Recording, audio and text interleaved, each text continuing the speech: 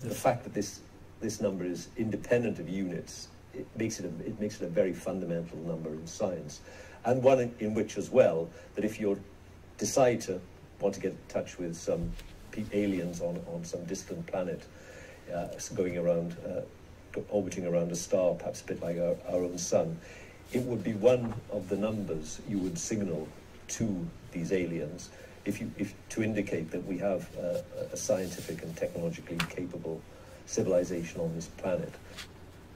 What is astounding is that the most complex of the constants, or at least the hardest to even measure, is known as the fine structure constant, or alpha.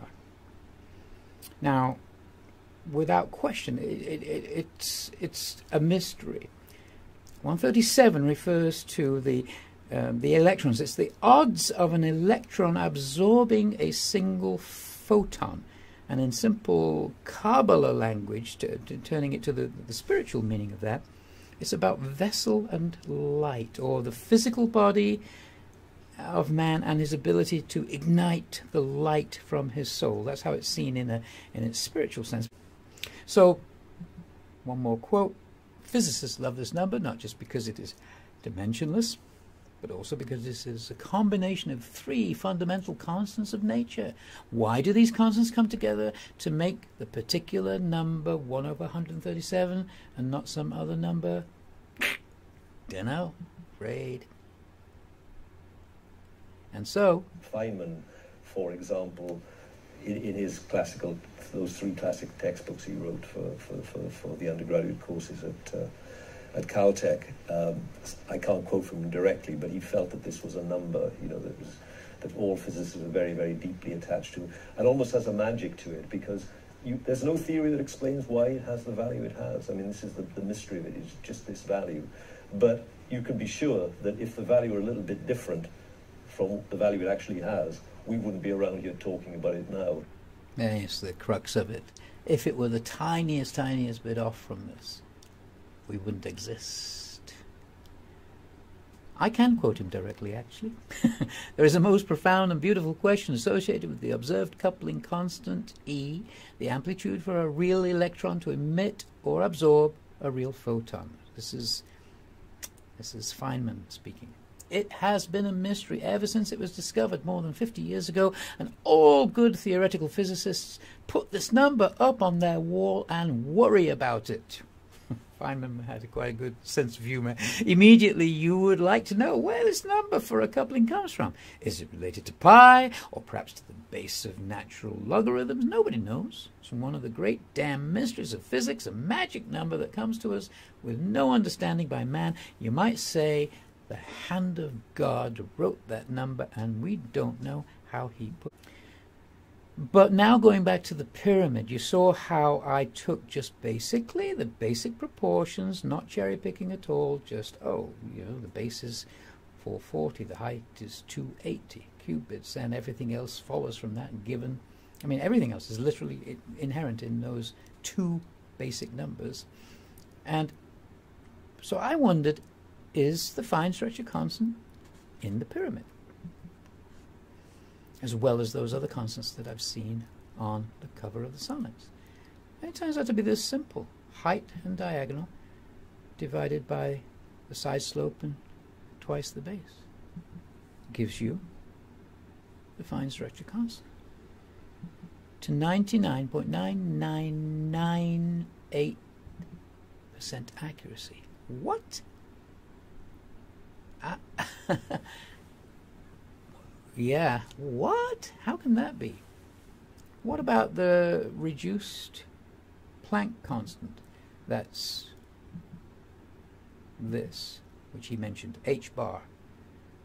Again, just that simple, okay, a side slope and a height and a diagonal divided by 2 corner slopes and a side slope. It's called the reduced Planck constant. It's the 99.9995% accurate. These are the most accurate of all the constants. Pi is close, phi is close, e is close, e minus 1 is close, all of them are and I go looking for this and I go, oh my goodness, the most complex of all, the most fundamental of all, the ones that are telling us the utter simplest basic truth of what are the chances that physical reality, the electron, can turn into spiritual reality, light. Let there be light. It's these mysterious numbers that together create 137, or its inverse. And it's accurate to basically round it to 5 decimal places. 99.99995. And here's Shakespeare and D through Shakespeare on the mathematical side telling us about that. And the two of them together are what give us this beautiful equation that Professor just showed us. I'm now going to take it to another level. I was blessed to be in the Great Pyramid on my second trip there. We did the usual bakshish, which means a bribe. you give enough money to a guard and they'll let you in privately. And I was there one morning before all the tourists would get there very, very early, and I had it to myself for an hour. So I was meditating, sitting there, and I was thinking, you know, it's very interesting. I know that this structure, the height and the width and the length of it, is what gives us golden ratio and gives us a 3-4-5 triangle diagonally across. You don't see it on a wall or a floor, but it's a diagonal 3-4-5, kind of hidden very cleverly, and that by doing that you end up seeing that it's actually giving you golden ratio as well. And those are sort of basics, and you'd think, well, all right, any great, you know, if they knew something about mathematics and geometry, they would know that. Doesn't explain how it was built, but still the math. My dear friend Nala Berkey in Australia has done wonderful graphics occasionally for me, and these are his graphics, where he shows what I had intuited. I'm sitting there, I'm meditating, and all of a sudden I got this realization that the sarcophagus is the only other thing that's sitting there.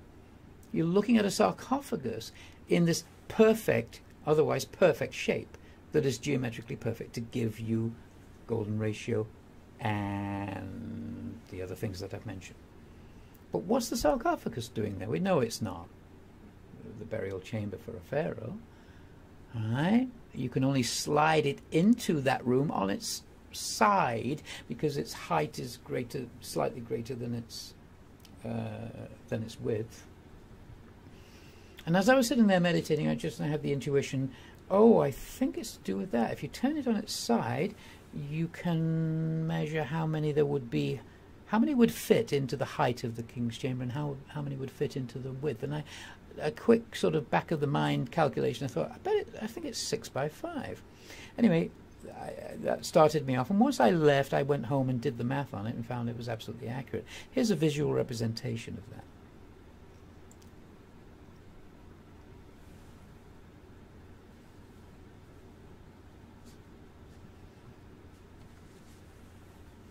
So there's the sarcophagus sitting there alone, and if you turn it on its side and you think, all right, because if you did it vertically it wouldn't work. When you turn it on its side, precisely 6 fit to the height and precisely 5 fit to the width. Well, that's a very interesting combination. 5 and 6, hermetic numbers that are really important. And then you calculate the length of it and you say, well, how many, well, why did they choose that particular length? I wondered how many would fit in. And it's not an exact number, at least not a perfect number of lengths of sarcophagi, because there's the one. And it turns out that if you put them all in together, you end up with 137.5 of them. And now 137.5 is another way of expressing golden ratio, because for those of you who know that the golden ratio is a length compared to another length, right? If you divide angles according to golden ratio, you get 137.5 degrees, and its balance is on the other side of that. So it's telling you that again, but I thought, well, that's weird, that's redundant, they've already told us the golden ratio. Then I realized, oh, the sarcophagus is almost exactly, precisely, half of it is air and half of it is stone. Its volume inside is precisely the volume of the stone that it is made of in the outside of it. And then surrounding that is then just air of the king's chamber. So if you literally calculate the amount of nothingness in the king's chamber, including the half of a sarcophagus that's inside the sarcophagus itself, then what number do you end up with? You end up with 137 nothingnesses and just a half of a sarcophagus of somethingnesses. So they very cleverly and very poetically have summed up that whole mystery of what the fine structure is about. It's about turning solid electron mass into poof, going back to spirit, going back to invisibility, to nothingness. It's 137 to 1, the sarcophagus to the king's chamber. Now that is a paradigm shifting thought, because they could have chosen any width and height. They didn't have to make it be precisely 6 by 5. All right, that gives you then 30 of them blocked up against a wall. And they could have chosen any length. All right, that's negotiable, but they chose just the length that would then give you 137.5 of them would fill the king's chamber perfectly, and 137 of them would be nothingness. It's astounding. It would be telling you, we know all this. We know this stuff. We're way ahead of you guys. Catch up.